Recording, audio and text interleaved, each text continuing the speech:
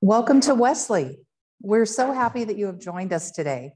My name is Lisa Osterloh, and I work here with the team at our Wesley at Tehaleh campus in Bonnie Lake. A lot of you know that we have our folks that are attending this presentation virtually today, as well as people that have joined us in person at our Tehaleh campus. So I want to welcome everybody who's attending today, and let's go ahead and get started. So thank you for joining us for this presentation, The Road to Tax Savvy Retirement. As you know, we are here to be a resource for you. That is why we have these special topics. For those new to Wesley, let me share a little bit about who we are. We are a not-for-profit retirement community that started 77 years ago. We have continued to grow in our service with campuses in Des Moines, Lee Hill in Auburn, Bradley Park in Puyallup, and Tehaleh here in Bonnie Lake. We have continued to be different through community, choice, and continuing care. Our campuses are active and energetic. The campuses are filled with fun, including our award-winning Wesley University extended learning classes. Residents have a voice through our resident board and become engaged through many of our programs. Here in Tehaleh, our residents recently visited a chocolate store, went wine tasting at a local cellar, took a trip to the Van Gogh immersive experience, and had a great time at our recent St. Patrick's Day party. Regular exercise classes and trail hikes in our beautiful area of Bonnie Lake are very popular as well. Our campuses offer multiple living options and levels of care. In addition, we have our own Wesley Home Care, Home Health, and Hospice. We can offer support in your own home as well as to our residents on campus. And I'd like to take a moment and introduce our campuses and teams at our campuses. Okay. With 19 acres, Lee Hill in Auburn opened in 2007 and is home to over 200 families. Wesley Lee Hill offers all care levels, including a 36-bed nursing and rehabilitation center with all private suites. Contact Maureen for more information about Lee Hill. I'm joining you today from our beautiful campus in Bonnie Lake at the foot of Mount Rainier. Wesley at Tehaleh is our newest Wesley community. Our campus is amazing with lots of walking trails, parks, huge spacious community areas. The apartments are large with big windows letting in the natural light. You can call me or Emily here at Tehaleh to learn more about our campus here in Bonnie Lake.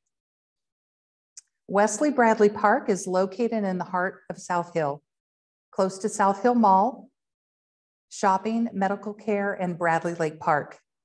Currently, Bradley Park has a few rare openings in catered living and memory care. Catered living is our Wesley supported living and offers assistance customized to your needs. Find out more about catered living by calling Joan at our Wesley Bradley Park campus. Our flagship community, Wesley Des Moines, offers independent cottages, brownstone apartments, assisted living, skilled nursing, and memory care. They currently have move-in ready apartments located in the terrace building of Wesley Des Moines. With all of these great campuses, don't you want to come see us? For those that tour, just let us know if you'd like to come by and tour any of our campuses, and we'd love to show you around and give you a private tour. And today we're going to be getting a wonderful bit of information about taxes from Alan, and his name is Alan Hensley. As a child, Alan watched his parents worry when a health diagnosis put a strain on their finances. He realized the importance of having an informed and trustworthy resource to assist in decision-making and became a certified financial planner with a bachelor's degree in economics from our own University of Washington. Alan has been a financial planner now for over 10 years, even though it doesn't look like it. Alan is originally from Puyallup and now lives here in the Tehaleh neighborhood of Bonnie Lake. He enjoys spending time with his wife and 2 young daughters. They love to hike, ski, and spend time outdoors as much as possible. Alan is on the board of a local nonprofit that supports youth sports in the greater Seattle area. Alan?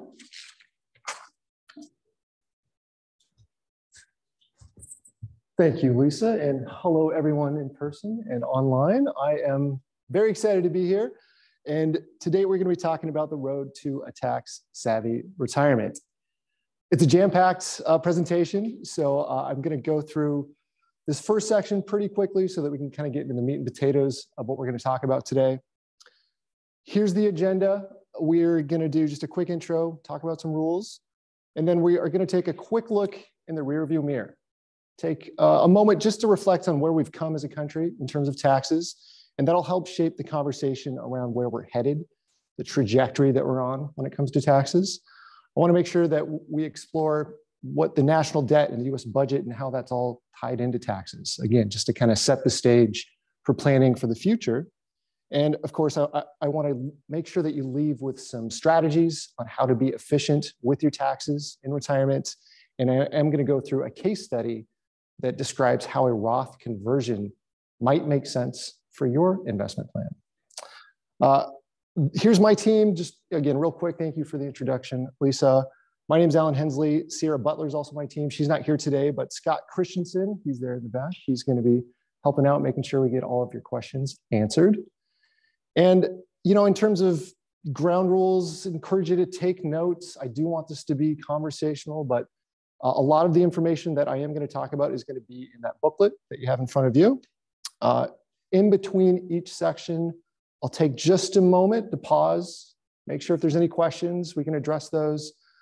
If it's maybe more of a complex question, then I can address quickly. We might just connect after the presentation to talk about that. And again, I'd love for this to be somewhat of a classroom setting. So if you have a cell phone, please silence that. And before we dive into tax strategies and tax efficiency, just a quick comment on what is financial planning. Taxes are one component of a greater financial plan. So insurance, investing, of course, cash flow, all of these different components make up a financial plan. And taxes are just one kind of small piece of that puzzle. What we talk about today is one idea, but the same way I would never recommend you borrow your neighbor's toothbrush, please don't borrow your neighbor's tax strategy without actually thinking it through and you know, doing the math behind it. You know, a financial plan in a lot of ways is a completely different puzzle, or maybe a Rubik's Cube for every person that I meet with. So what we discussed today, again, maybe it's just food for thought. And again, Scott and I will stay around afterwards if you want to dig into it a little bit deeper. But enough on the intro. Let's talk about the history of taxes in the US. And again, I'm very cognizant taxes aren't the most exciting topic in the world. Don't get me wrong. I get very excited about this, but I understand this isn't for everybody. So when we talk about taxes, we're also going to talk about Social Security. And again, like I said, the US national debt and the US budget, how it all ties together. But to try and keep this as interactive as possible, we do have a game we're going to be playing throughout. So for everyone that's in attendance today, I'm going to ask for a little bit of participation. For those of you watching on Zoom, you know, maybe write down your answer on a piece of paper or something just to see how you do. But I think this will be kind of helpful just to make sure that all of us are thinking in the right direction when it comes to taxes. And maybe this might be surprising. Maybe you'll learn something. But let's just jump right into it just to kick things off. If I was to ask everyone, what is the highest marginal tax bracket in the history of the US? So thinking back all the way back to when income tax was first created. And let's do this by a show of hands. So the highest tax bracket that we've ever had, what does anyone think? Who thinks it's A, 37%? Okay. What about B, 56%? All right. How about C, 70%? What about D, 94%? Okay, so getting a mix of answers. It's the first question, so this is the one time I'll give a hint. We had the highest marginal tax bracket when FDR was president. So some of you might be surprised to learn the correct answer is 94%. Really high. Let me put that in context, though. It's really important that we all understand 1944 is a very difficult time for the country. And believe it or not, most Americans did not pay income tax at this point. And that 94% number that you see there, again, this is a marginal tax bracket. So this didn't apply to everyone. it only applied to Americans that made more than $200,000 in 1944, which is a lot of money. You know, if we were to gross that up with inflation to $2022, that would apply only to those making more than $3 million this year. But still, I think it's interesting to note, we do have this precedent, at least, for a very high tax bracket. Let's fast forward. So now we're talking about 1980. Same thing, just love to kind of get a feel for the room. What was the highest marginal tax bracket in the year 1980? Right, who thinks it was 37%? Okay. Well, B, 56%. Who thinks it was 56% in 1980? Okay. Well, it's 70%. Does anyone think it was 70% back then? I think we can rule out D. We know it's not that. So some of you might remember paying taxes back in 1980. Again, technically the highest tax bracket in 1980 was 70%. Same thing, this only applied to those making $200,000 or more in 1980. And then just real quick history, when Reagan took office, he did get Congress to cut it from 70 down to 50. But still, 50 seems really high. In today's presentation, it's all about the US. Of course, I want to talk about what's happening here. But one slide, if we were to look at what's happening around the rest of the world, you know, developed nations in Europe, 45 to 70%. Where in Asia, it's at kind of that 50% range. This is present day. So kind of interesting to note when we look around what's happening. And let's talk about today here in the US. So present day, 2022, probably a lot of you might be working on your taxes now, or maybe you just finished it. What's the current highest marginal tax bracket right now? Who thinks it's A, 37%? No? What about B, 56%? Okay. I think, again, we can rule out C and D because we already know when that hit, and it's 37. So right now, the highest marginal tax bracket is 37%, which just a few years ago, before 2017, it was more than 39%. So technically, we did just experience a cut not that long ago. And today's conversation is very focused on planning. We're trying to figure out some moves to take next to be more efficient in retirement. Looking at this chart here, you can see tax brackets have, you know, the highest marginal bracket back at 94%, but it's kind of leveled off in the mid to 30% range over the last 20 or 30 years. I think it's important to note that we're not at the lowest point ever, but we're still kind of in that low range. And when we talk about how to use this information in a plan, it's really important that we understand the difference between marginal and effective tax rates. So this is sometimes used interchangeably. I just want to make sure that we're all on the same page so that we do start to talk about planning. We understand how these two different terms come in. So let's do, I think the best way to describe this is through just a hypothetical, or let's talk about a scenario. I'm going to talk about this fictional couple. Household income is $110,000 for this couple. I'm going to keep it really simple in terms of math. I'm going to use 2022 tax brackets. So using today's tax brackets, let's just figure out how much they pay in taxes. So let's start at the bottom and work our way up. If this couple made only $24,000, the taxes that they pay on that first $24,000 are technically only 0%. And that's because of standard deductions. They get to reduce their income. So really the first $24,000 is taxed at 0%, sorry, 0. And then the next 20,000 is 10, 58 at 12. And then at 8,000, that's when they hit that 22% number. So they do cross into the 22% tax bracket. And this is where the misperception sometimes comes into play. If you just notice that, yeah, you hit 22%, sometimes people think, okay, well, that means I pay 22% taxes. But if we do the math, we just kind of go across the board, figure out, yeah, they're paying 22% on the $8,000, but then it's 12% on 58,000, 10% on 20, and then 0% on that first 24. That number you see there in the bottom right, that 10,800, that's their effective tax rate. So effectively, they're paying about 10%. So even though, yeah, they did cross up to that 22% number, their effective tax rate is 10%. So, you know, again, this is just another way to say, hey, how much did you pay in total taxes? Effectively about 10% of my income. Because when we talk about planning, this is question number 4 in the game. Which is more important for short-term planning? So near-term decisions would be something you want to do this year, maybe next year, but very, very short-term planning.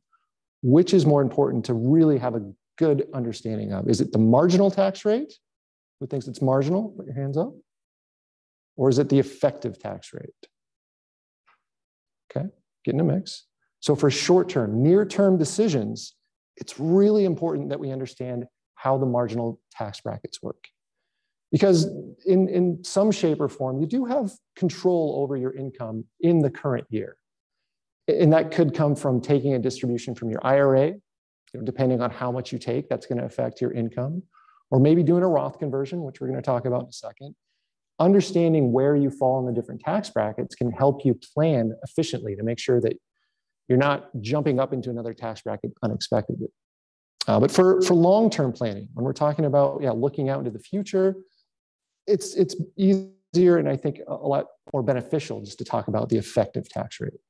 And that's where we're going to get into it. But the trajectory of taxes here in the US, we have no idea what the individual tax brackets are going to be in 10 years.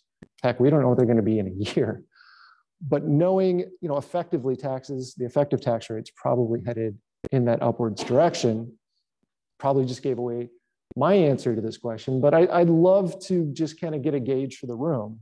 If you had to guess, make an educated guess, what's going to happen to the highest marginal tax bracket beyond 2026? So in just a few years.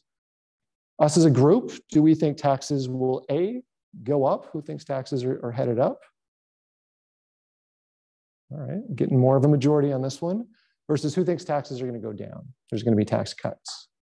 At least in the higher tax brackets. Okay, so depending on what we're talking about, maybe the highest ones do go through a bit of a cut. We don't know. So again, I wish I had that crystal ball, but making some guesses, just to bring up one research study. This was done by a couple of economists 10 years ago. So this was done a long time ago. But their recommendation was that very high earnings should be subject to rising marginal rates. So in other words, they believe that it makes economic sense for those rates to go up. And this is where we need to understand, well, why do they think that? How did they come to this conclusion? And that's when we need to at least take a really high level view of our US national debt.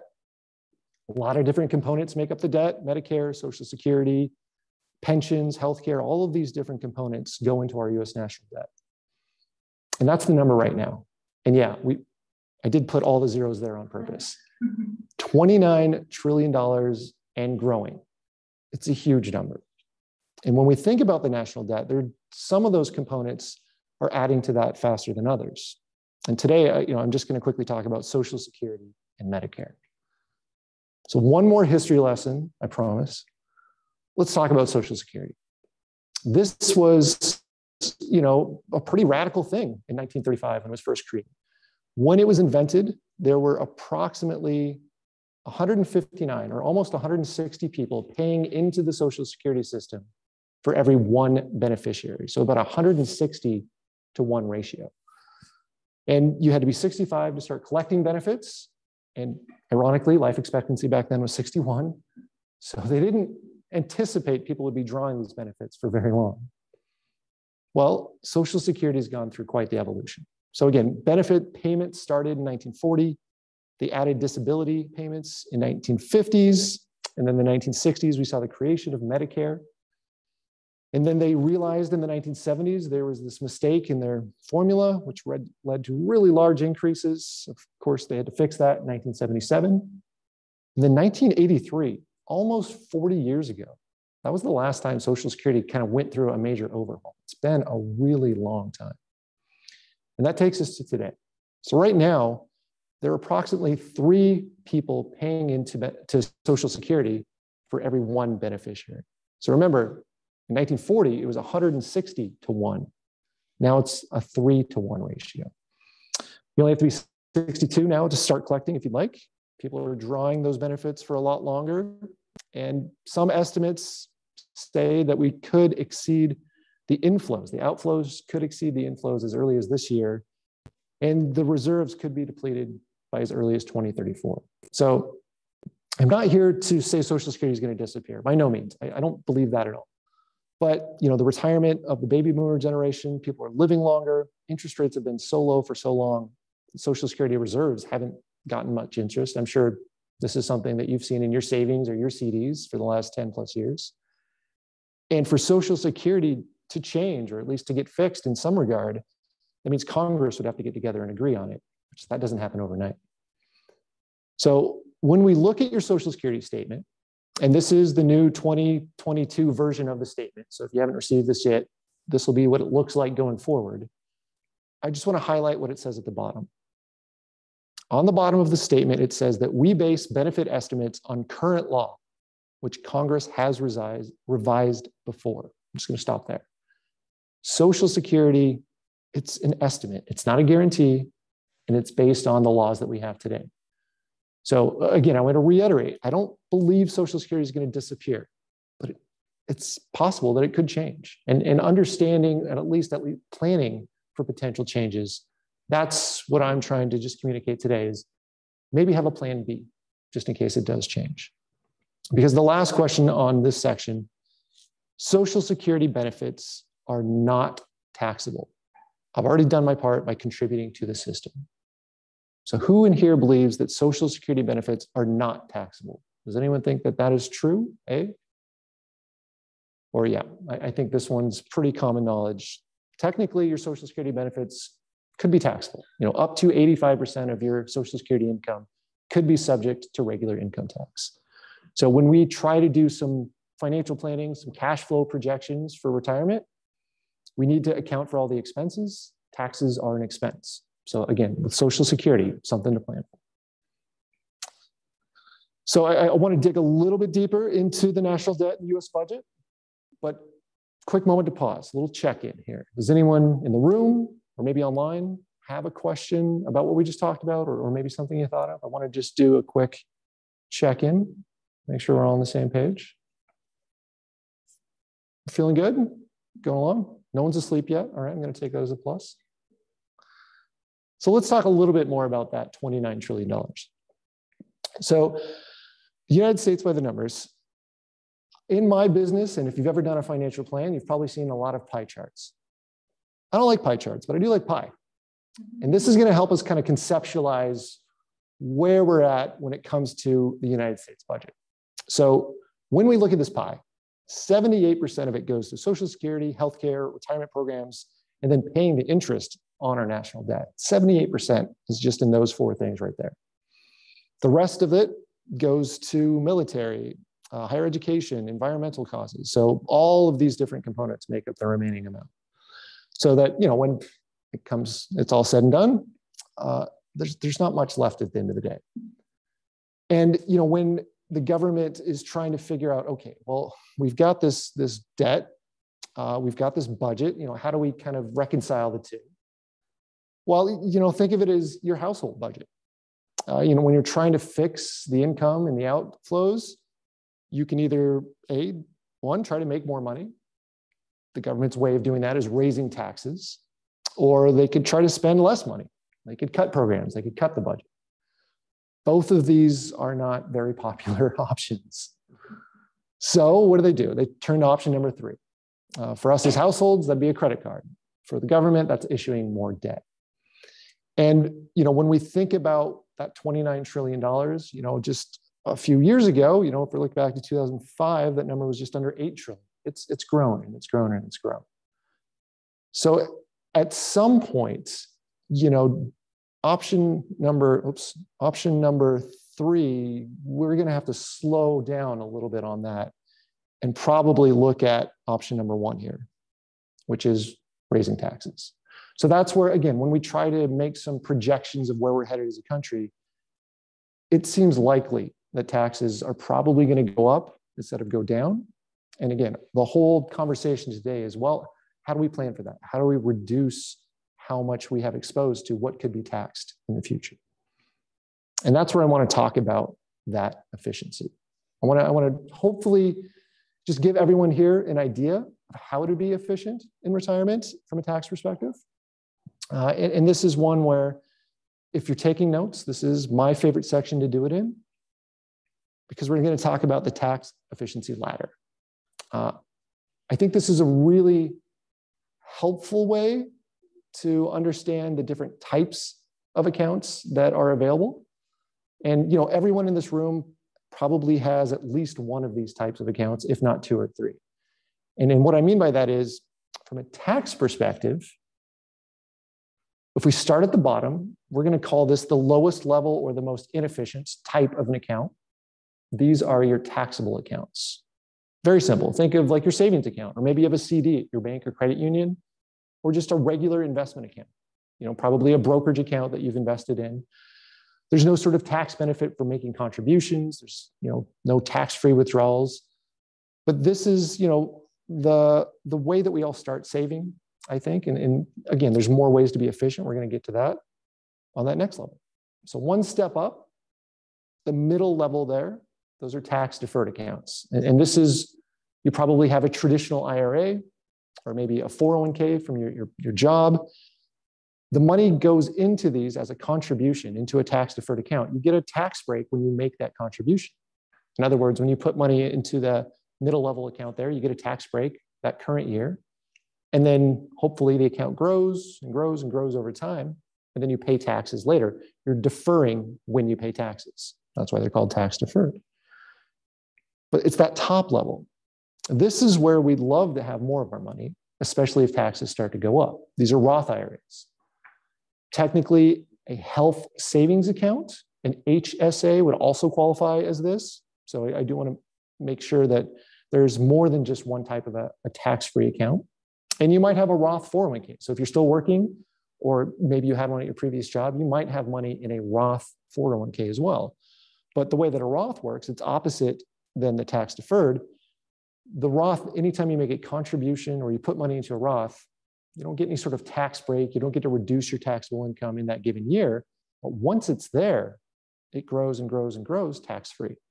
And that's, again, just having usually a combination of all of these accounts gives you flexibility.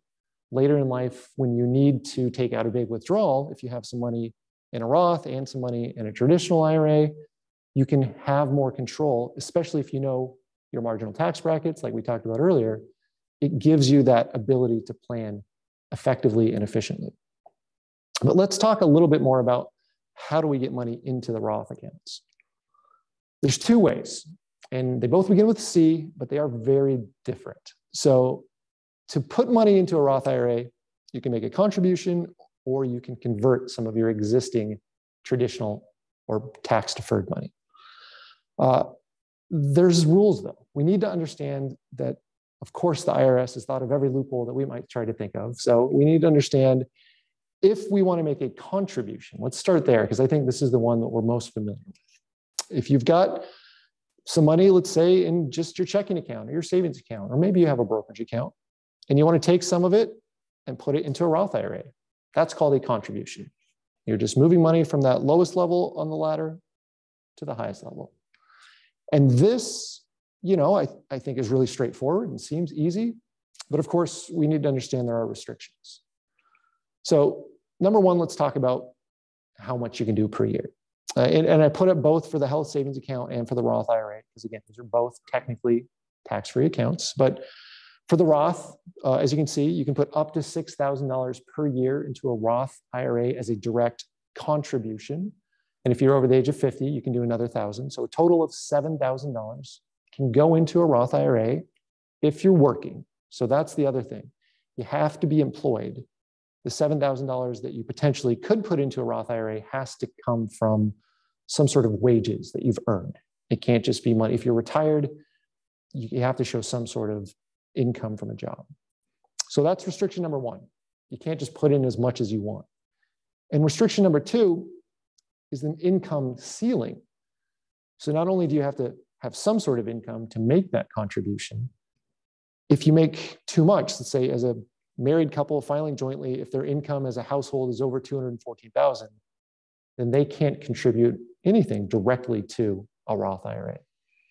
So number one, there's how much you can do per year. And then based on your income, depending on how much you make, you may or may not be able to contribute. So that's contributions for putting money in.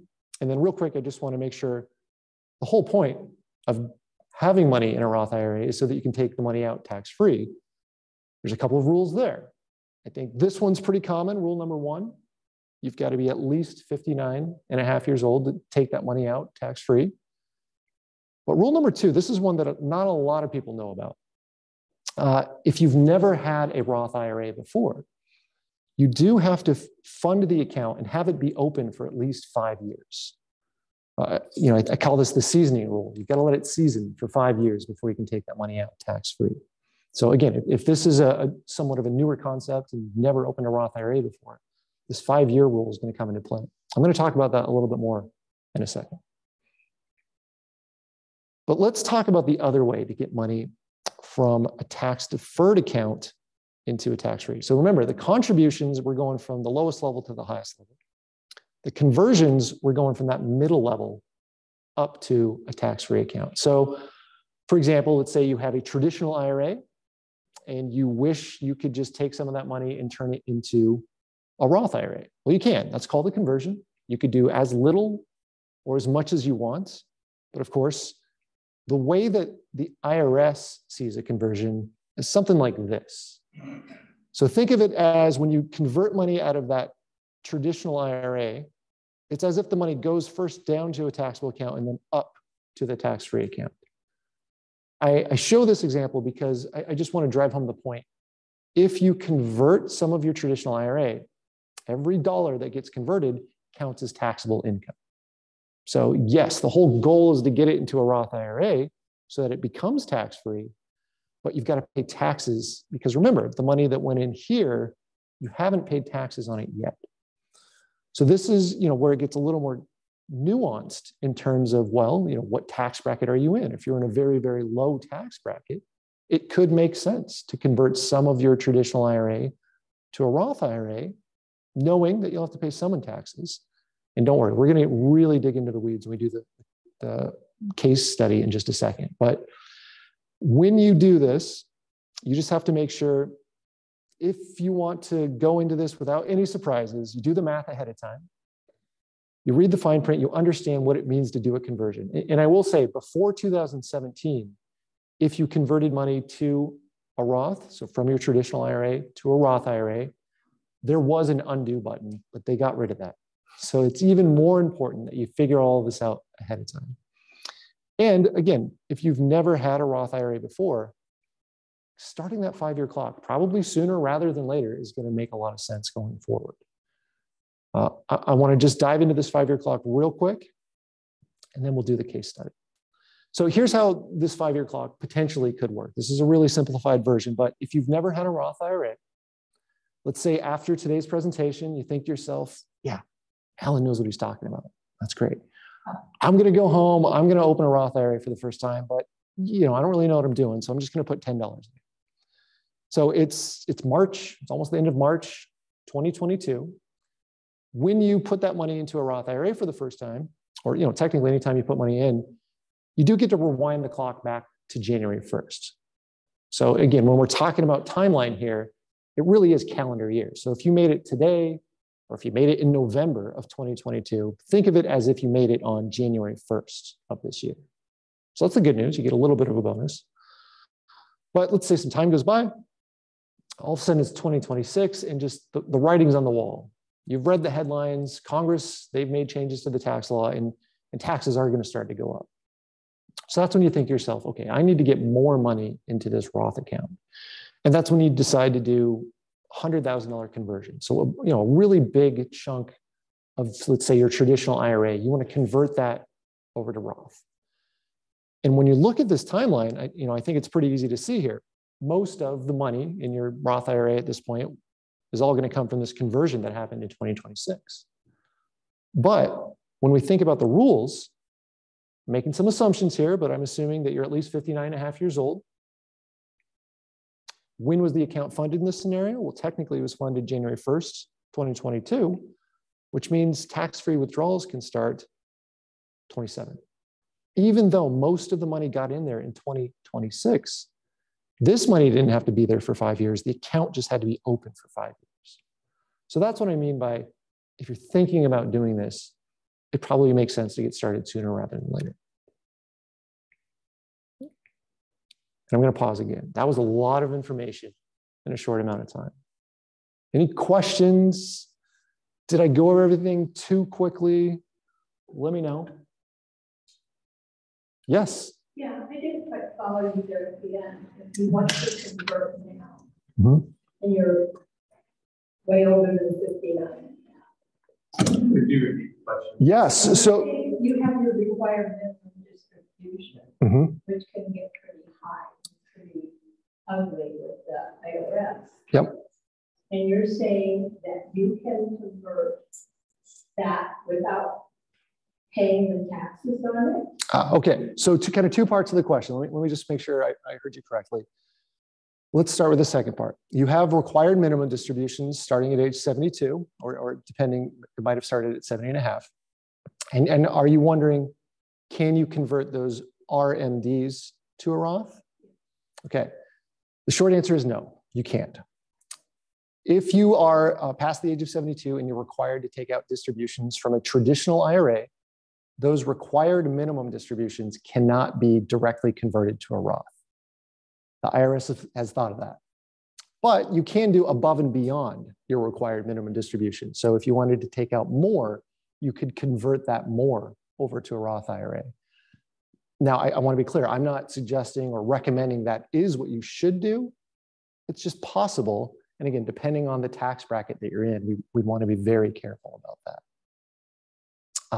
In the first part of your question, if I heard you correctly, the 5-year rule, if you're in retirement and let's say that it's before your required minimum distributions kick in, you can convert some of your IRA or all of it, again, it's up to you, to a Roth IRA. It's just if you've never done that before, then we need to start worrying about the 5-year rule. And this is, again, I'm already starting to get into the weeds. We can definitely take this offline after the class and dig into it. But I think the case study is also going to help kind of walk us through this. So we're going to go to that in a second. Yeah, Lisa. One more question. Yeah. From another folks. What if you transfer Roth money to a different account holder? Does the 5-year restart? So the question is, what if you transfer your Roth account to a different holder? And I think maybe the question is, what if I close my Roth IRA at this one brokerage company and transfer it to another brokerage company? It depends. So that's a tricky one. Depending on what you're trying to accomplish, depending on what age you are, I'd love to learn more context around it. But I will say that a lot of times it does make sense to keep your oldest Roth IRA open. Where it can get tricky, and maybe I'll just add some context to this question, if you have a Roth 401k. So today's conversation, I'm mostly talking about IRAs. Let's say that you're still employed, or maybe at your previous employer, you did have a Roth version of your 401k, something that's become a lot more popular over the last 5 to 10 years. If you've had a Roth 401k for a long, long time, and then you transfer that out to a Roth IRA, the clock does restart. It doesn't matter how long you had that 401k, it matters about the IRA. And again, this is getting really deep into the weeds on specific situations, but I just want to say there's this whole different set of rules when it comes to 401k, so employer-sponsored retirement accounts. But I love the question. Yes, sir.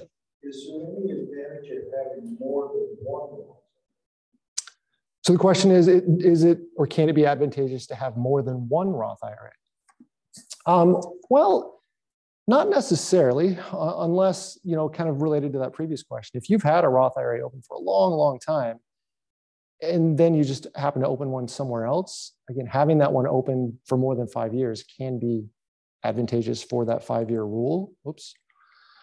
But depending on maybe your investment choices, depending on what you're trying to accomplish with it, and again, if we're talking about 401k and IRA, that can make a difference. But in most cases, it's not really advantageous to have IRAs in different places. Consolidation makes a lot more sense. Good questions. I really like this. Anything else? Oh, yes, sir. What does it really mean when it's funded? So the question is, what does it mean to be funded? Yeah. Yep. That means to put money in it. Source of funds, how it's done make any difference? It's just growing it by any means, or well, growing it by the investment itself growing? Is that funding it? So no, funding it would be either a contribution or a conversion. So doing one of the two. Directly putting money into it would fund an account, or converting some of your traditional IRA, that would also fund an account. The growth that happens because of the market, that wouldn't matter. All I'm saying, if you have an investment, you have a $100,000 investment, it's just been there for years, and it just sits there and grows by, you know, normal growth through bonds or whatever, and then you decide you want to convert it. But has it been in? But you haven't been putting any money in, right? Has it been funded? So the question is, if the growth continues over a long period of time, does that count as funding? No, that doesn't count. That growth that happens, of course, the balance will change in the traditional IRA, but to fund the Roth IRA, that would have to happen through a contribution or a conversion. You have to contribute something. Correct. Yeah. So that's different. So if you aren't contributing, it's growing just on its own, let's say, going up and down. Oh, yeah. But if you're not contributing, you're not sending a check in, or your earnings from your earnings withdrawal, or some way you're not funding it, then you could not qualify to convert that to a Roth. Oh, okay. So I think I'm hearing your question.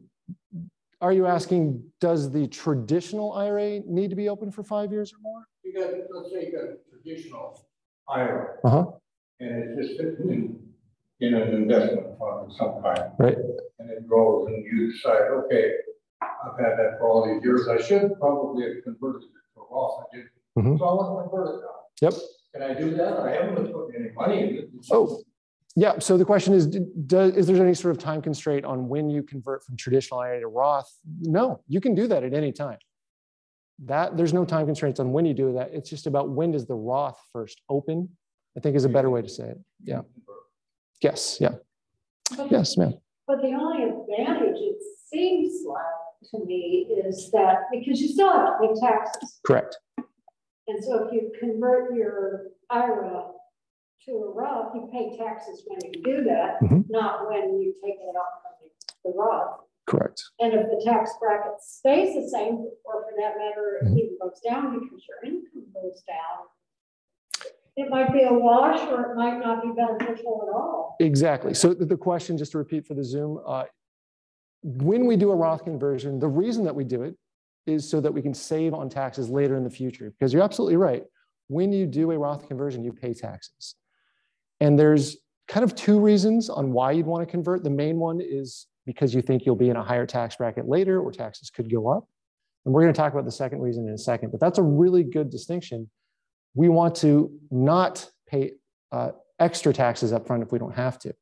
Minimizing, and again, being efficient in taxes is how we would use this strategy. And we'll dig into that in a second. Yes, ma'am. So would it be a safe assumption that there are cases where it is not a good thing to do, to convert?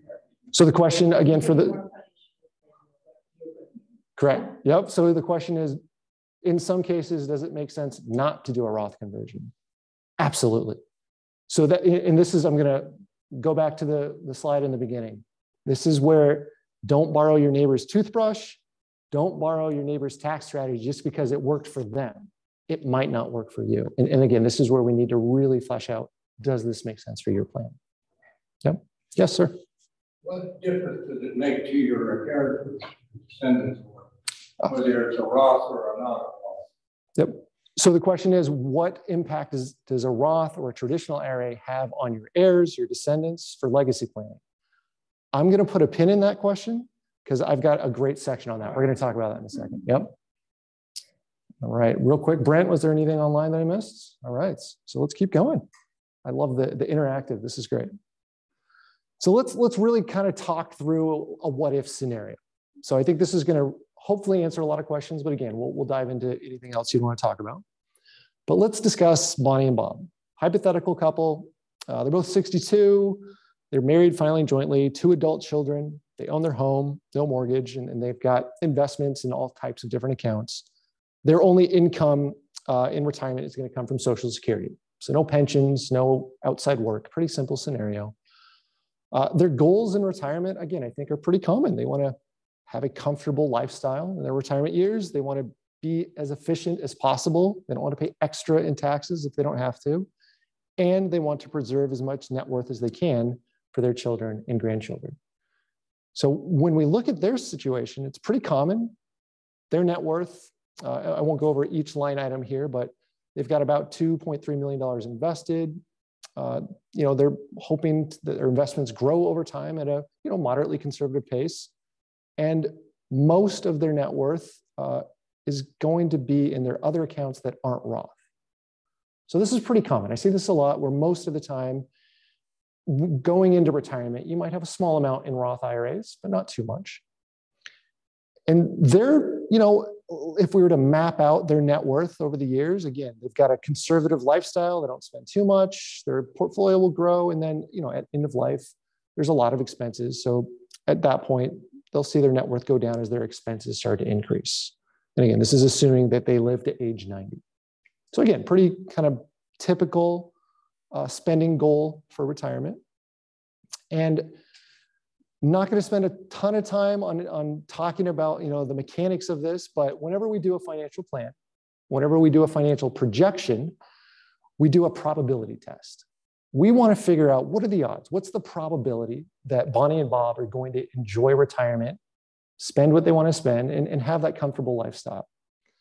And the way a probability test works is ideally we'd want them to fall somewhere in that 75 to 90% range. I do stress, whenever we're doing probability testing, you can't think of this number like a test score like in school. The goal here isn't to get 100%. You can't get an A+ on this test. And again, just to talk about a little bit, technically you can't get 100%. 99 is the highest score on a probability test. But what we're looking at is what I call that Goldilocks zone. Again, that's why 75 to 90% is where we're hoping they'll fall, because that means with some confidence, they're going to enjoy their retirement years. Now, as a financial planner, it's my job to stress test this and throw different scenarios at it. One of those is, and again, I'd love to kind of gauge everyone here in the room or at home, write it down. What does everyone think? If taxes go up, what's going to happen to their probability of success? So if taxes go up, again, we're making some general assumptions here. Does everyone think that A, their probability of success will go up? So who thinks? Or what about B? Will taxes increasing make their probability of success go down? Who thinks it's B? Yeah.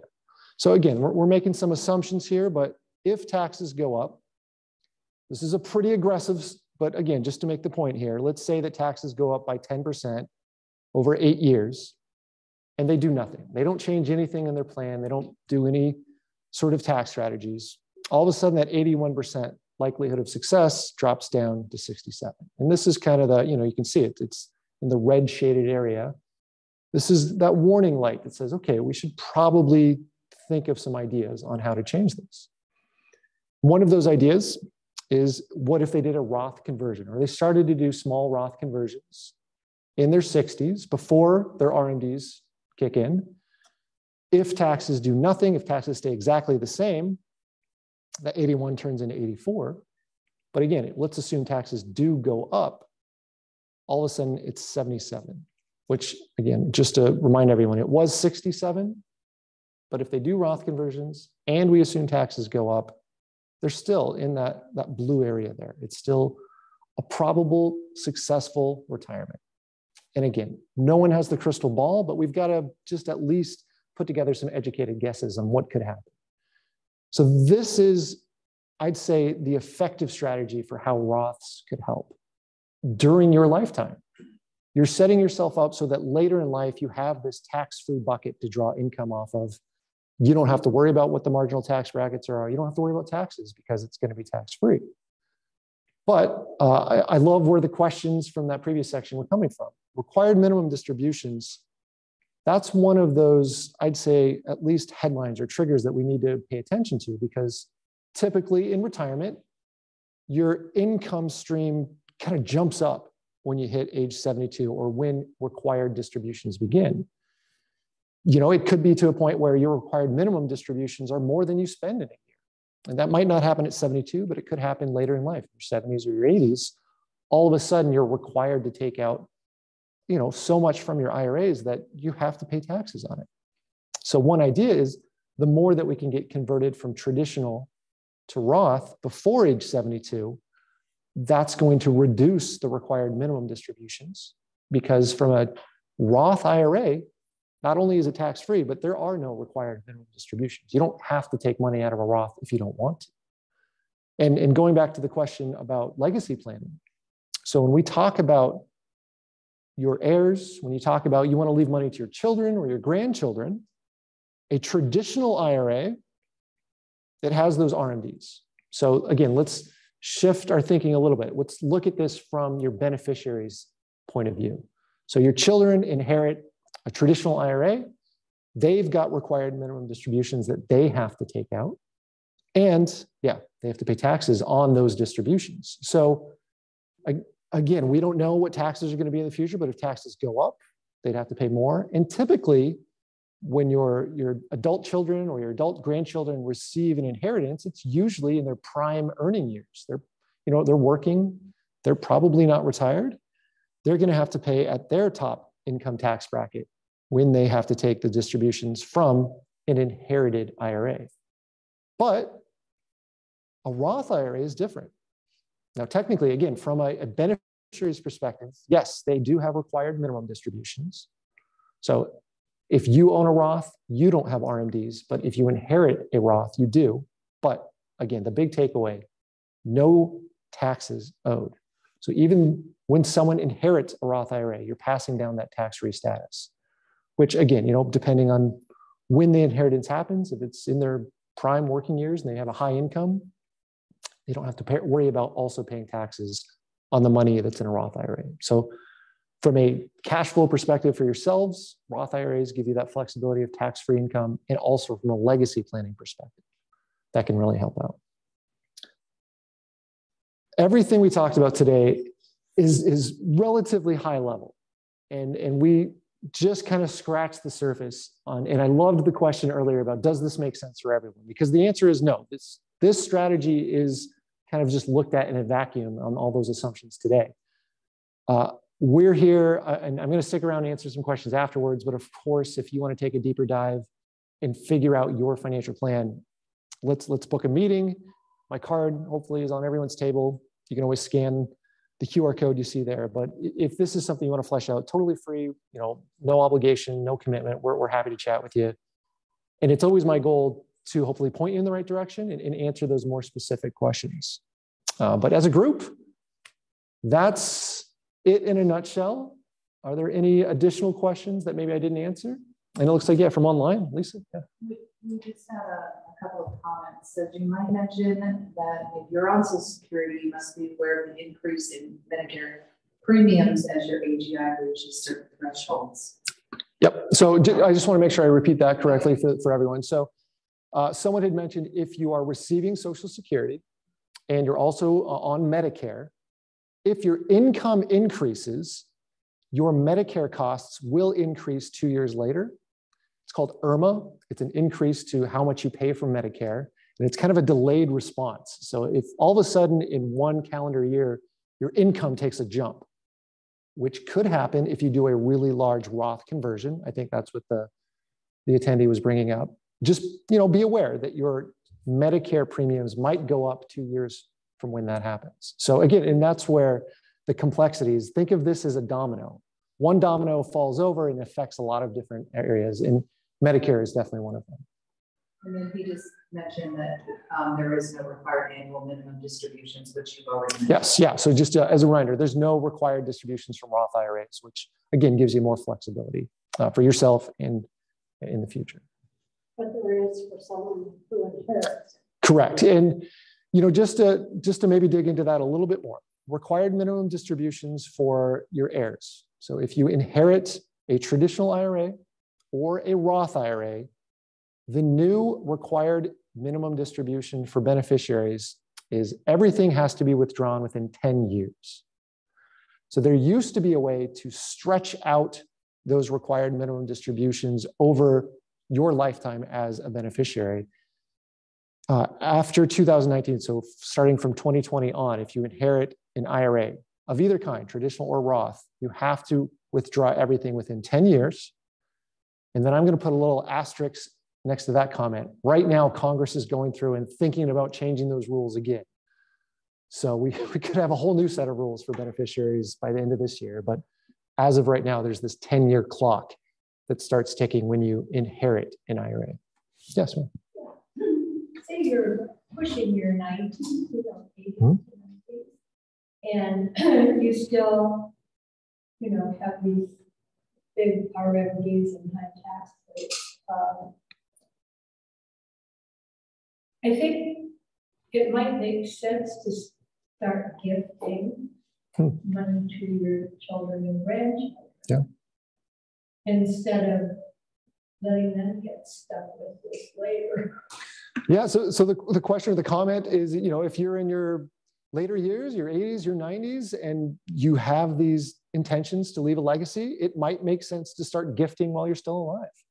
And yeah, the annual gift limit in 2022 is $16,000 that you could give to a person in a calendar year.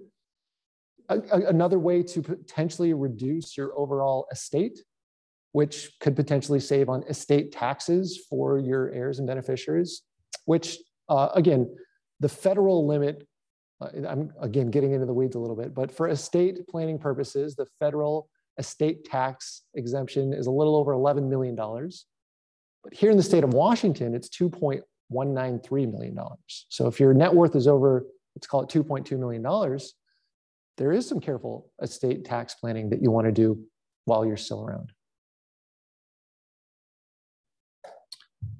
Any other questions? I think I'm seeing some nods. I'm seeing some, hopefully, people, this sinks in a little bit, but I get it.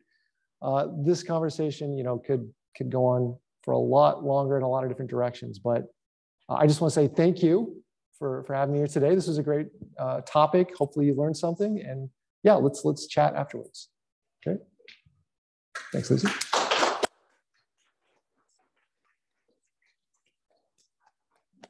Thanks, Alan. That was great information, and I'm sure it's all very useful to all of us, whether we want to admit it or not, right?